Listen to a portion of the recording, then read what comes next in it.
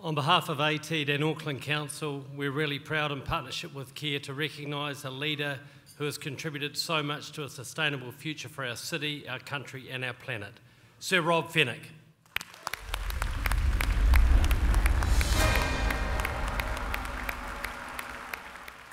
Ko te mihi tuatahi ki a Ngāti Whātua Ōrākei. Tēnā koe Ren, tēnā koe Presh, kia ora. Mihi nei te whānau o kia Aotearoa. Mihi te manuhiri kua mihi mai nei. Tēnā koutou, tēnā tātou katoa. Can I just start by thanking you all for honouring me in this way? I'd like to start by just congratulating the Kia organisation for the way in which it keeps us Kiwis connected around the world. And I'd particularly like to acknowledge one of its creators and inspirers, Stephen Tyndall, who isn't with us tonight, as we know, but he's on the beach in the Bahamas, doing what he's done relentlessly, bringing that bloody cup back to Auckland.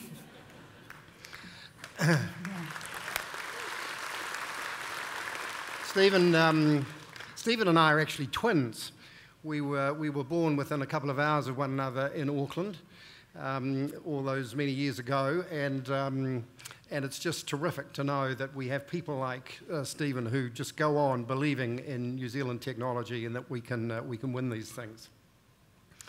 I'd like to thank ATEED and thank you, Brett, and its chairman, David, who's been a good friend for so many years and has had this inspirational vision about Auckland being that green jewel in the South Pacific where the world wants to visit and to study and to live and to work.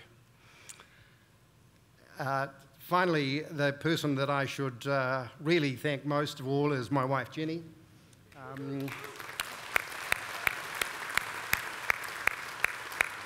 who has been the rock in our family.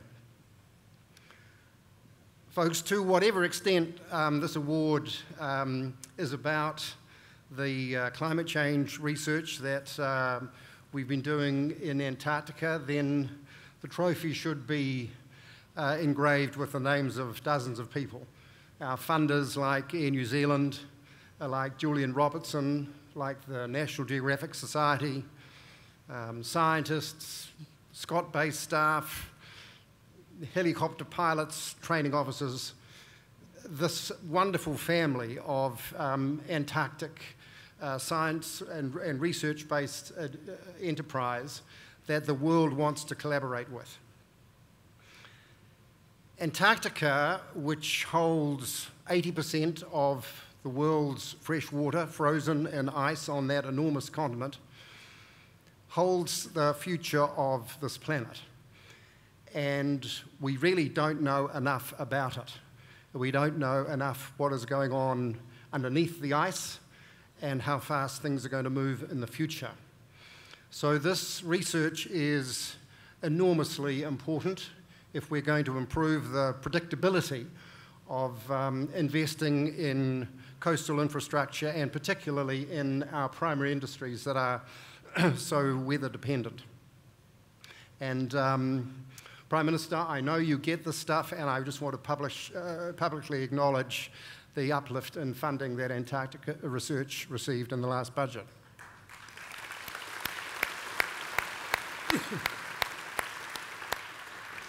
And to whatever extent this might have something to do with my other passion, which is trying to protect New Zealand's biodiversity from predators, can I just say this? That the Predator-Free 2050 campaign is, I think, our last shot at this. Predators like rats and stoats and possums and wild cats and so on have been in this country for a century.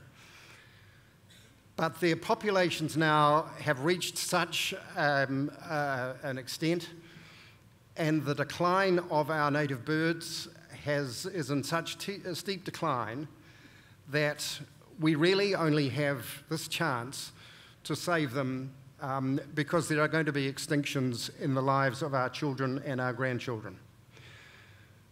Our beloved Kia is on that list, and even worse is the kiwi. So this is our last shot at it. And it's another example of New Zealanders coming together around a common cause, believing in something that is of enormous importance to their national identity and the things that we treasure and love. And I just implore all of you to get behind this program and save our beautiful birds. Kia ora tātou.